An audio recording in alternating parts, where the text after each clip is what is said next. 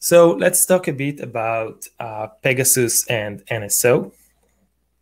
So Pegasus has been around a lot in the news recently, and they have capabilities of infecting devices remotely. And depending on the time, sometimes they have 0 clicks, sometimes it's 1 clicks, but it's actually really hard to defend against. I mean, if you get a link that says unsubscribe, and most people would just want to unsubscribe to not get these spam messages, and simply somebody would be hacking into their device.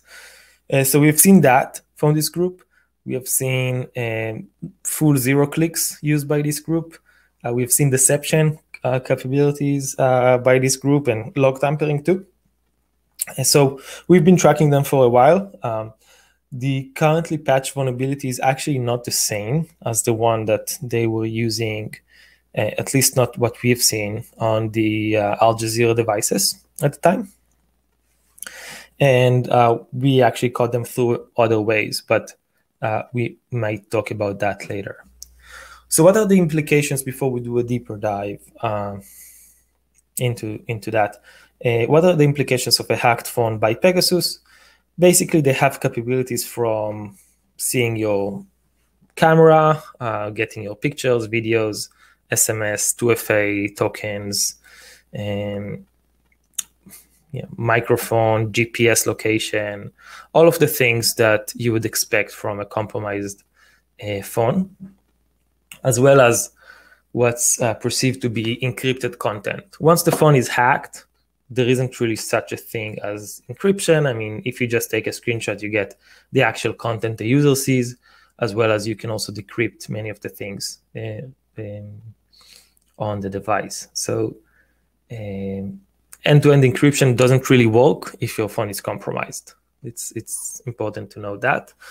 But let's talk about what was found. So there were attacks on journalists and media organizations. We can confirm that too. We've seen that on Al Jazeera. We can confirm the phones that we were checking. Some of them were definitely compromised.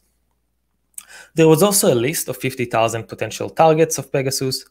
It's unclear currently if that list contains devices that were that all of them were compromised, or was it just for tracking, or is it related or not? So there's some denial coming from NSO group on this list, but I mean, what can we expect from an offensive security group? So other things that we've seen, there was one vulnerability, only one, that was patched as a result of these attacks.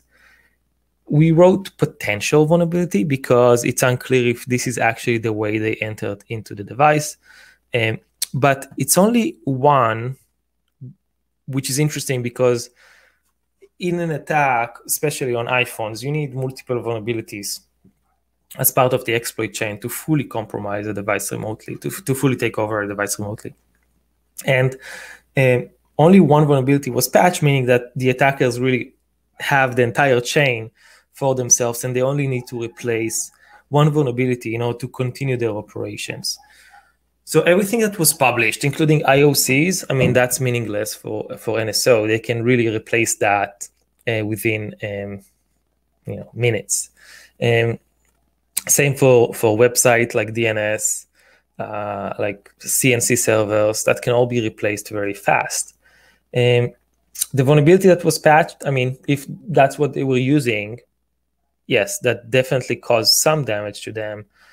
But as far as we understand, the current standard in the offensive security market, which we've been tracking, is 3 backup vulnerabilities to every part of the exploit chain, meaning that really 0 damage was done to NSO as a result of this discovery. So what can we do? We can actually keep monitoring these guys and keep tracking their activities, is also finding if devices were compromised by them or not. And we definitely have those capabilities right now, but it's also at the same time not trivial at all. If you want to read more information about this, so both Citizen Labs and Amnesty did an excellent job of writing and documenting these vulnerabilities. There's also a blog at ZecOps where we published some of the information that was found during the analysis of the Pegasus attacks on Al Jazeera devices when they worked with us to analyze those devices. So we have some more information there about some of the events that we have seen. So that's basically this part. We are not going to repeat anything that is written in Amnesty's blog. We're not going to repeat anything that's written in Citizen Labs blog. I mean, for that, those resources are already publicly available. So there is no point in doing that. So let's talk about what was not found. The entire chain that Pegasus used was not found. Only a single vulnerability, maybe. But really, there is no information on how they bypassed the ASLR. There is no information about the kernel exploit that the attackers used. Anything about other vulnerabilities that they're using, backup vulnerabilities. Also, how common it was. There is a list of 50,000 people, but is it really related to their list of targets, or are there other lists? Are there other targets? So basically, more things were not found compared to what we think was found.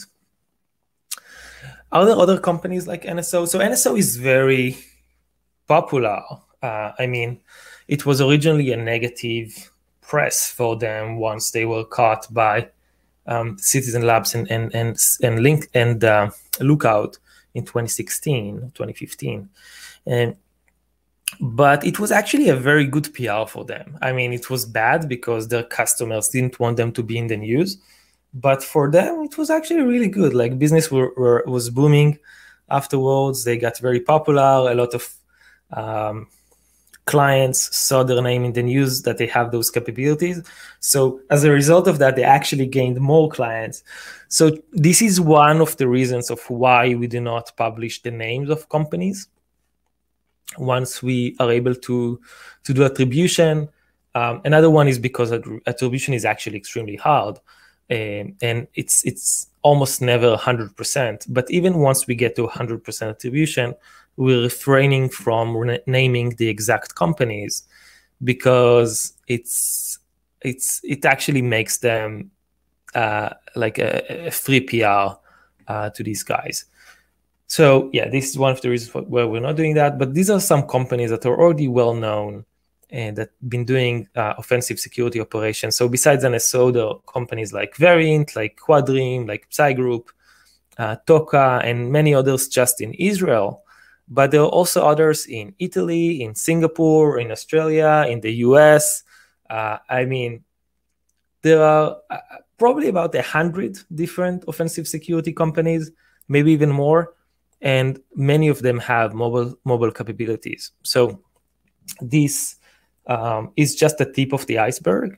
And while we are constantly hearing about NSO, there are actually many other actors involved, including individual sellers of exploits, including exploits brokerage firms. I mean, it's a huge industry, a lot of vulnerabilities, and the current systems that we are currently using and we think are secure, are actually not that secure. So that's the primary challenge in looking into mobile attacks.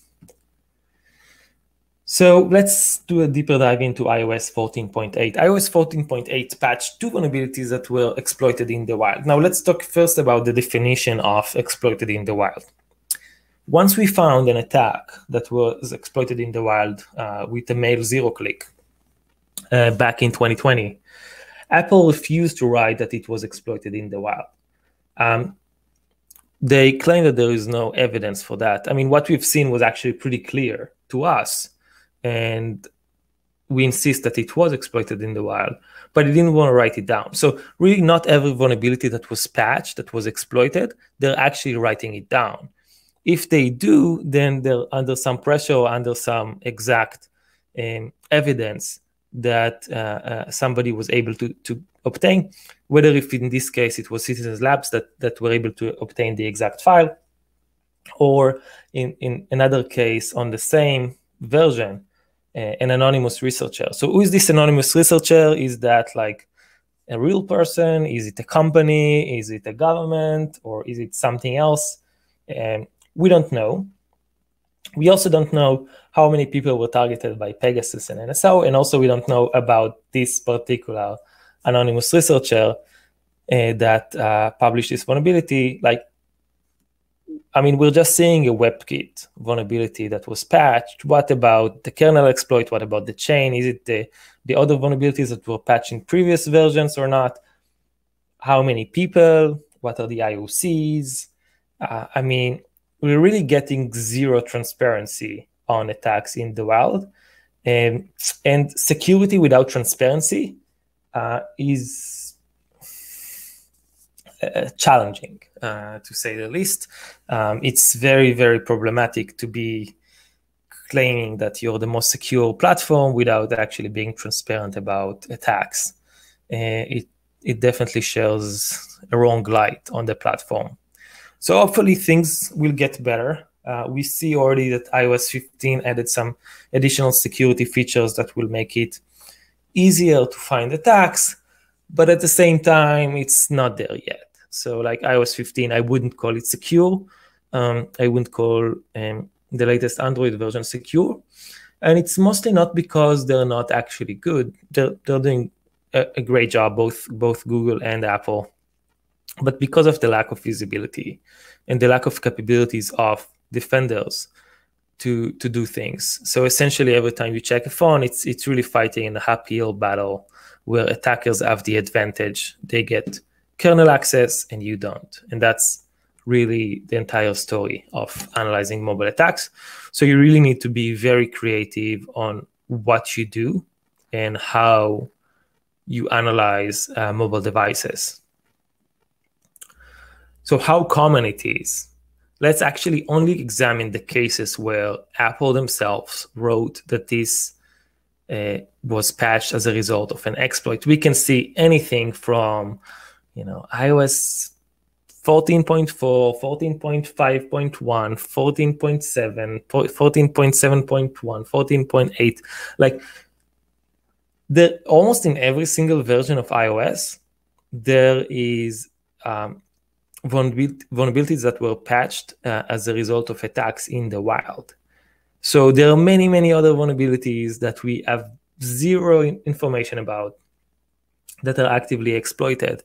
And going back to my first statement about mobile attacks are being scalable, many of these actors have capabilities of really infecting tens, if not hundreds of millions of devices at the push of a button and as a result of just running a script. And we really have no guarantees that that didn't already happen. I mean, we've seen Xcode Ghost that infected 50 million devices, even more than that. Many years ago, that was, I think, 2014, 2015. So we have seen that already, like an attack, indirect attack on tens of millions of devices. It didn't really capture much, but nobody captured the stage 2 of this. So it's unclear what was the exact damage. But we are seeing attackers heavily invested in attacking iOS users.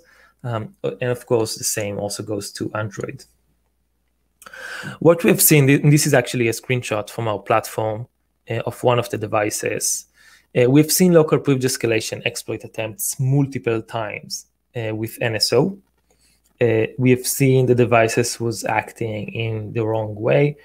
Since then, we've been starting to collect additional information from the devices that actively helps us to find them way easier in a deterministic way. But I would say these devices were absolutely compromised. It was very clear to us. Within moments, the system notified Al Jazeera that these devices were compromised.